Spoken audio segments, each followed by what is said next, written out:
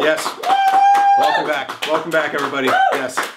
Welcome back to episode 3 of the Mark Agnesi Show. Yes, we're back. We've decided to do it again. Yes. We took last week off for Thanksgiving, but we're back here.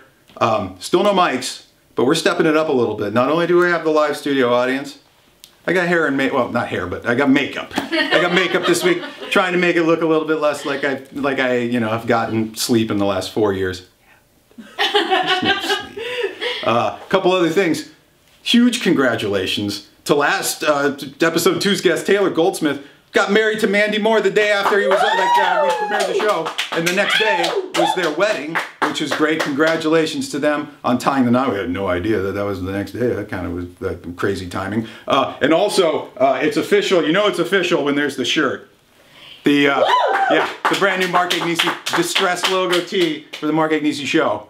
It's up there on markagnesi.com. If you want to support the cause, go check that out. My guest tonight, my dear friend, Jared James Nichols stops by.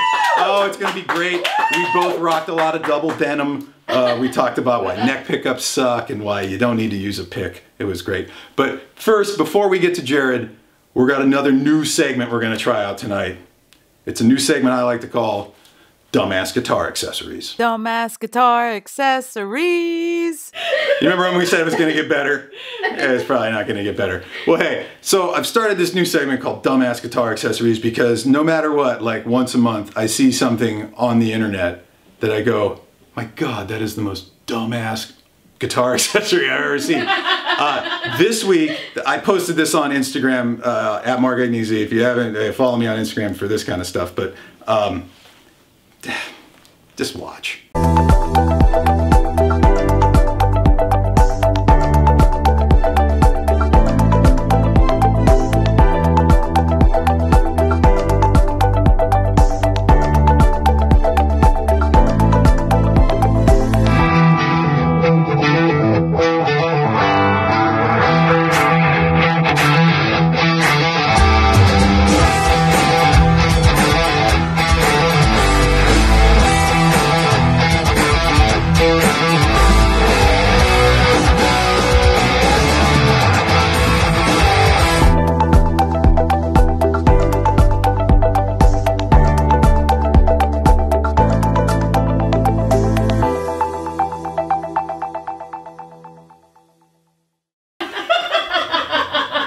Okay, first off, the first thing I really love about this product is how discreet it is. I mean, you barely notice that it's there. It reminds me of Garth in Wayne's World. He goes out to the car and gets that electronic thing and he cattle prods the guy. It kind of looks like that. You have to, like, how do you talk about buckle rash? How do you even do that? And still, the whole thing is now like Chad the douchebag with the acoustic guitar that's fucking up my night playing Wonderwall. Now is like Dylan at the Newport Folk Festival going electric and he's taking it to the beach. He's got peg khakis on and he's rocking the Epi Gibby way up here because he's such a badass. Like, who is coming up with this shit? It's obviously not guitar players. Every time I see one of these kind of infomercial things, the guy doesn't even look like he knows what the hell he's doing. It's obviously, it's just like, who is coming up with this stuff? Guys, nobody needs this. We don't need this. It's just making everybody look uncool. And I know it's on Kickstarter or whatever. Don't kickstart this idea. This is one that should go to, there's your first look. We're gonna be doing many of these, but this is your first look at Dumbass Guitar Accessories. Dumbass Guitar Accessories. All right, so imagine this. Stevie Ray Vaughan, Albert King, Leslie West, and Zakk Wylde were all in this weird guitar orgy, and it spawned a child. Two things would be true. First of all, it'd be the ugliest fucking kid that anybody's ever seen. But the second thing is it would probably play guitar a lot like my guest tonight. Neck pickups be damned. Check this out when I sat down with my homie, Jared James Nichols. Hey everybody, Mark Agnesi sitting here on my sofa again in my living room. My guest today I'm very, very excited to have here. You just got back from ruling Europe, Mr. Jared James Nichols. Cheers, man. On the couch. Thanks for coming by, man. Glad to be on the couch, man. This is great. Thanks for having me. Glad to have you here. You've been making noise for a really long time now, and I'd like to think that that's really starting to build some steam here, and people are really starting to figure it out. When did you start playing? Because I know you're not like a lifer, right? This is something that came a little bit later. Yeah. I mean, the thing was, I started playing guitar when I was like 15, going on 16, and what did it? What was the thing? Was it a band? Was it a guitar player in general? Was it just the I have to? It was more like a thing, like, you know, you'll get it because growing up in the Midwest, like in Wisconsin, there wasn't a lot of options for a kid at 15 or 16. It was like either I was going to play sports, 4-H club. Yeah, dude, I was going to be in the FFA.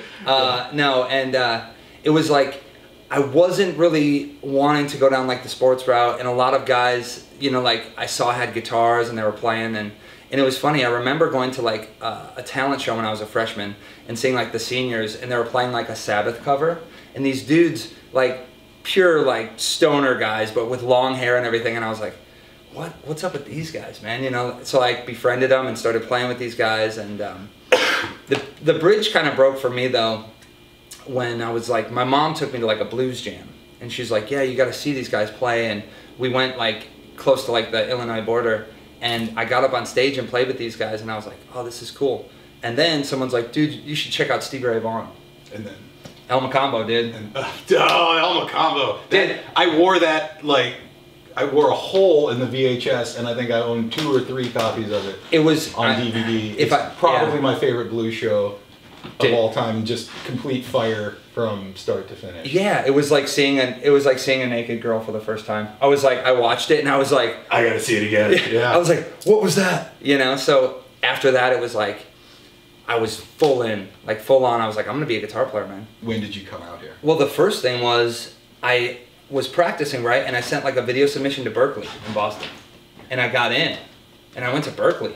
I went to Berkeley for like 6 months. When would that have been? That was when I was 18, like 2007. Okay. Yeah, and I went there and I tried that, and I absolutely was like, I hated it, dude. It was. Yeah, I can imagine. And nothing against knowledge. Yeah. Nothing against all of the theory, and nothing against all this shit. Blues guitar player, rock guitar player. It had a lot. You got.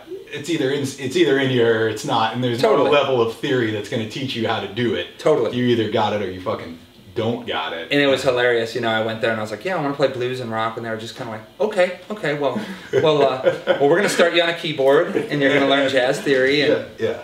I was just like, what am I doing with my life right now? You know. It's pointless. So I got out of there, and I was talking to friends, and they were like, man, you should just go to California. And I was like, what am I going to do in California, dude? Like, I don't know anyone, you know, like, it was just another thing that was, like, so far away from anything I knew. And I remember I was like, well, if I kind of spring this into my parents, and I'm like, well, I want to try and go to school out in California. And they were like, the school thing. Oh, yeah, you know, just so I could have some support. And they kind of knew what was going on. And I was like, yeah, there's a school in Hollywood called MI, you know. And they were like, yeah. And I was like, well, maybe I can get into it. And at that point, I was already playing pretty well, and I sent like the like submission or whatever, and it was like, yeah, I got in, and they gave like a scholarship. And then I said to my parents, I was like, look, they're already giving us like, you know, this is gonna be great, dude. And then they were like, okay, cool. So I worked a job landscaping for a year to save up money to come out, you know, like just to rent a U-Haul and to like take off. Yeah, so. It was like a big deal to come out to LA, and that was at the end of 2010. What was the Les Paul thing? The Les Paul thing was, it was like the week I came to LA, week of the orientation, there was like a little sign and it said, Gibson and D'Addario present the Les Paul Tribute Contest. It was like, send a submission of you playing to get in, and it was going to be like 15 guys, and basically, may the best man win. It was like very vague. And I was like, okay, so I sent like a demo I'd made back in Wisconsin.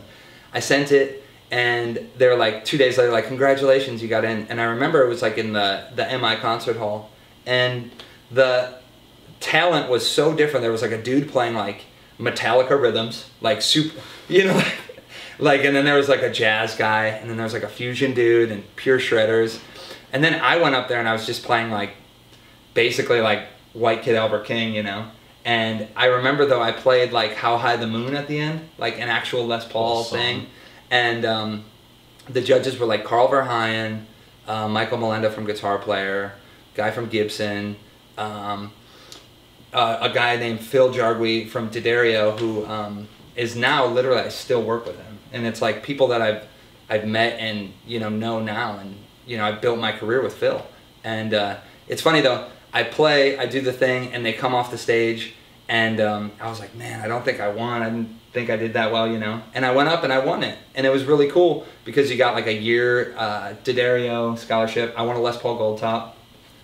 Very nice. Sold that thing about 3 weeks later for rent. Yeah, dude. I feel you. But yeah, there was a few other things like.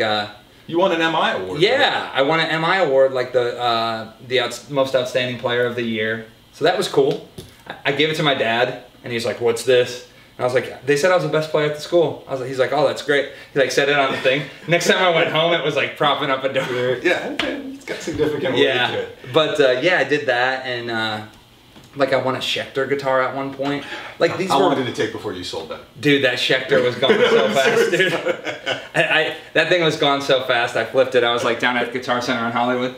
I want to go back to what we were just talking about. Yeah. Losing the pick. Who inspired it? Was it Albert? Was it a variety of guys? Albert, and it was like Derek Trucks. Like I remember when I saw Derek play without a pick, and Albert, the way that it sounded, I was just like, man. And then I started like putting the pick under the finger and just trying to like do the kind of combination of stuff. And then I just realized, I was like, man, I just like the way that sounds. And it was funny though, when I was playing with a pick, man, I still have it. A Stevie Ray Vaughan Strat, 2 tube screamers, like.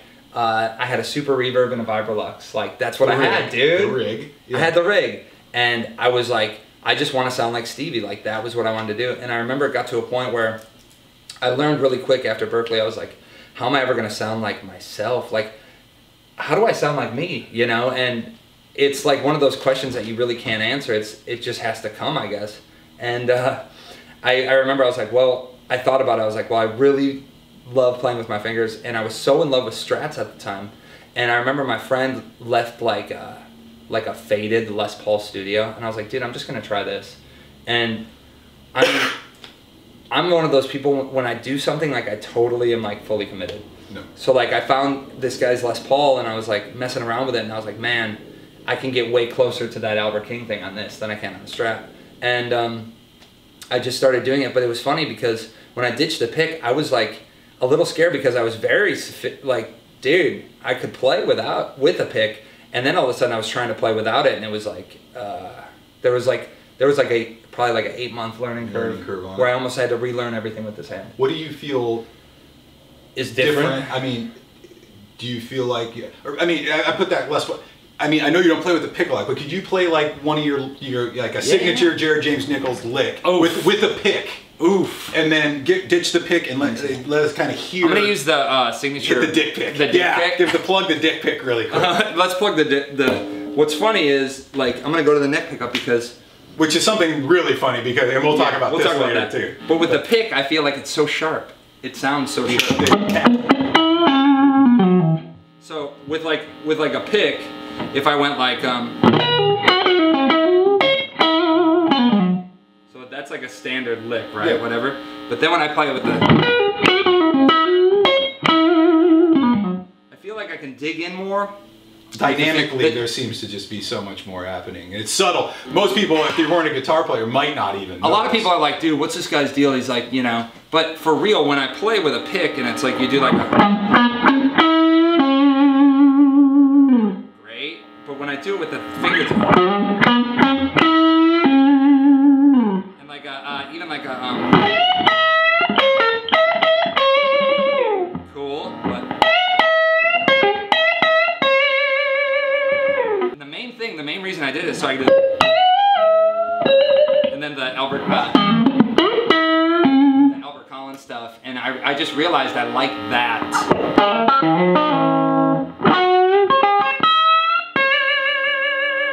I think when it came down to it, I was so sick of like, because I remember I was like doing all like the you know what I mean? And I was like, I never play a lick like that. So it was like, not one. I've never played a lick like that. Everything I play is, And I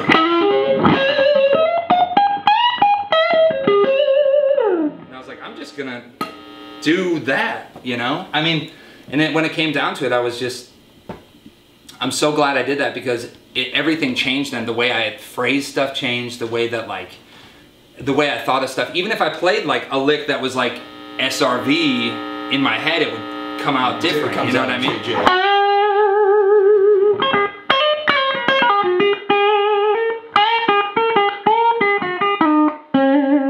Everybody that I know who's really great, yeah, plays fucking intense all the time. Yeah. How? I play. What's all your the day? time, You seem like one of those guys that yeah, that you are constantly working on your craft. What is your average day in I mean, you just pick up and start playing guitar. Yeah, it's crazy. I mean, that's the one thing I think too. It's like, you know this because you're a real player, but like, it's almost like, it's not, I don't know if the right word is like an affliction, but it's like you're always, dude, I'm always thinking about guitar. Like, I'm always thinking about it, and it's crazy ever since I was like 16, 17. So like a regular day when I was a kid, like it would be, I would wake up 2 hours before school. Cause I heard about, I remember I read like an article with like Zach Wilde. He's like, oh, I'd play before school, and then I'd play, and you know, all night after. And I was like, well, I'm gonna do one better, dude. I was like, I'm gonna play before school. I'm gonna play at school, you know. And I remember I got it to the point where like at school, I joined the jazz band. I literally flunked out of it, but they gave you an hour a day to practice. So I was like in a room, I was like, you know. So anyways, it got to the point where I was playing, I would say in the prime, like, I don't know, 10 to 12 hours a day. Let's talk about guitars. Yeah, Black Les Paul Custom single pickup. And I remember I started looking them up, and sure as shit, they made a run of them. Yeah, they did them. And I was like, I gotta find one of these guitars. Couldn't find one. And lo and behold, it was like, I was on like Reverb, and there was one there. And I remember we were on tour with like Leonard Skinner, and I was like, I want that guitar. It was like $2,000. It was a one-off custom shop, and it was $2,000. I was like, is it fake? You know, like, what's the deal? I didn't have the money, so I had my girlfriend use her credit card, and she paid for it. And never done that before. Exactly. Jackie's credit card back in the day never got lit up for a guitar once. Never once. Dude, exactly. I got the guitar, and I was like, oh shit, you know, this is what's up. And then I started modding it, so like I took the stop tail and I made it like I drilled for a wraparound, fucked it up, screwed up. I put a dog ear in it, you know, different stuff like that. But like, then I started like getting into it, and like, it was like, it became my thing, because I was like, when I started thinking about playing guitar, it was like all about that guitar. You know what I mean? How important is that to your sound now? It is. It's really important. Would you say that might have been one of the things that helped take you out of the thing? Finding the right instrument totally that fits you. Totally. And it's funny now, because I still play my original, but now like I have such a good relationship with everyone at Gibson and Epiphone, and so like they've been giving me Epiphones, because I dig the Epiphones too. Like, they made a 55 model, and it's like this. It's got a big neck, and it's heavy, but it's like, I just take it and I just Frankenstein it. I put a Duncan in it, and I, you know, volume tone, and that's it. And how many of those have you gone through? Because you're a tough player. I'm on my fourth one, dude. You can fucking play through a guitar. I can play through them, dude. Yeah. It's like, if I don't think a lot of guitar players get it, because maybe they don't go that hard, and I don't mean that in like, but it's like, dude, when you're full on, it's like driving a car at top, you know, like, yeah, when you really, yeah, there's no going back on it. And those guitars, I mean, I'll break the plastic covers. I mean, dude, I just eat them, and it's like next. What's the amp? What's the amp of choice right now? Amp of choice? Well, Black Star gives me amps for touring and recording, and I use, basically, it's like a 30 watt little tube combo, and I just run it full. You know, it's funny because, you know, as guitar players, and I used to be like this, totally, was the gear, and it really is all about that guitar for me, but like, I've found that the gear is just a medium between me and the thing. You know what I mean? It's not become the thing. It's not the thing. Pedals. Where are we at with pedals? I usually don't use them. If I do, I just put like a boost on the top of the amp. Something in front of the amp. I used to have a pedal board, and it's like the same thing. You know, I was like the Tube Screamers, a Fuzz, a Univibe, all this stuff. And it's like, it's all fun and it's all good stuff. But for me, it was like, not a means to an end, but it was just like, it wasn't getting me closer to what I was really craving, dude. And the funny part is, it's like a lot of guys go through it. What I'm really craving is just a great guitar into an amp at proper volume. That's which all is all it you really is. need. Yeah. Thanks, Thank brother. you for coming by. Cheers. Check out Jared James Nichols' new record. Check out all of his records. Yeah. What is the best place for that, by the way? Do you want to go to iTunes? Do you want to go to Spotify? Your website? Whatever. iTunes or Spotify. I mean, honestly, Go Spotify's check it killer. out, man. This is the real thing, you guys. I'm really excited for what's to come for you, man. It's gonna be great, man. I'm really proud of what you're doing. Thank you guys for coming by again. Thanks for coming to the house. Check out Jared James Nichols online. We'll see you guys next time. Peace. For my full unedited interview with Jared James Nichols, make sure you subscribe to the channel below. I promise all the unedited interviews are coming. We have more behind the scenes footage, extended takes of different things, more performances. There's all sorts of stuff. Make sure you subscribe to the channel below. And make sure you check out Jared online. If you're on Instagram, check him out at Jared James Nichols. And you can find him anywhere you get your music, Spotify, Apple Music. Check it out, Jared James Nichols. Okay, and let's see, what's pissing me off this week? I gotta talk about something really quick because it's been pissing me off for a while. Last summer, the Washington Post posted this thing, "While My Guitar Gently Weeps, the slow death of the guitar." And it's been bugging me for a long time, and I know it bugs a lot of people because they're like, the guitar's not dead. But on paper, the guitar kind of seems like it's dead. They see sales have been down from 1.5 million units a year down to 1 million units a year, and just people aren't buying these guitars anymore. What pisses me off is the misinformation there, because here's what's really going on. It's different in this industry than any other industry, but they keep applying the same rules. Like you think about cell phones or computers.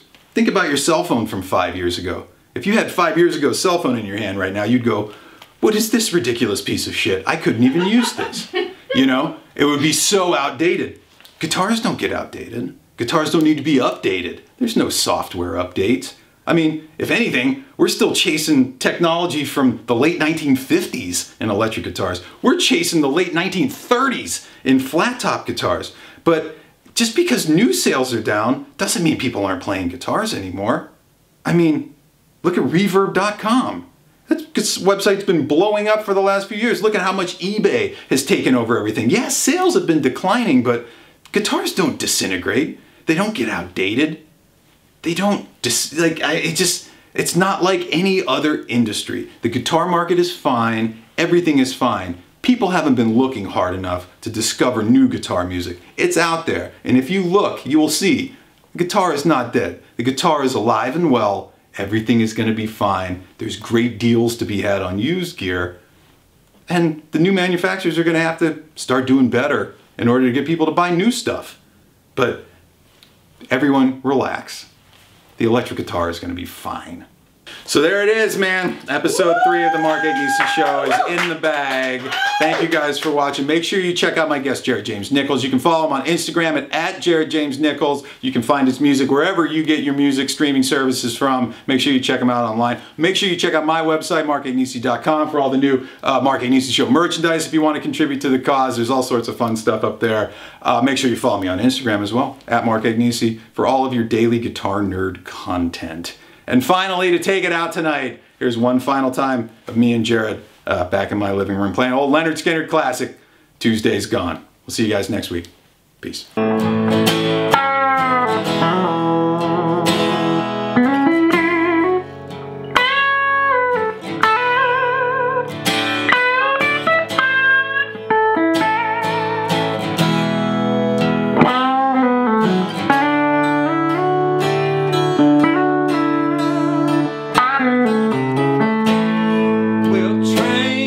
Roll on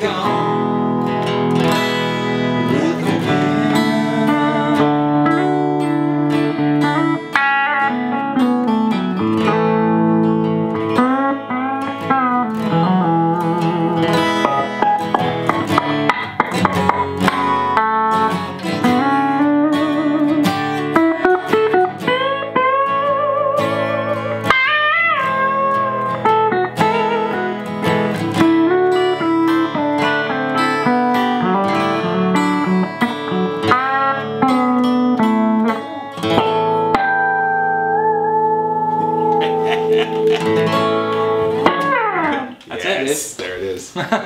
Cheers, man. Cheers, buddy. There you go. Awesome. Yeah. Yeah.